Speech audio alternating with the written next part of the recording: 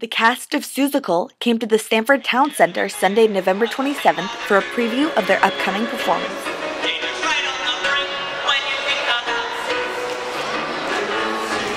Today we are performing a sneak peek of Seussical the musical at the Stamford Mall. We do this every year for the All School Musical, and we just do a couple numbers from the show to promote the show, give some people at the mall some nice music, and raise some publicity for what we're all about and get them to come buy tickets. People get to see what the show's going to be about, and that maybe they'll get excited and come see it this weekend and next weekend. We're getting the word out to all of them, and we pick our most upbeat and really fun numbers so that they get a really good taste of the show and all the excitement that there is to it. It's a great show for kids, modern music, great dancing, bright colors, great costumes, talented performers.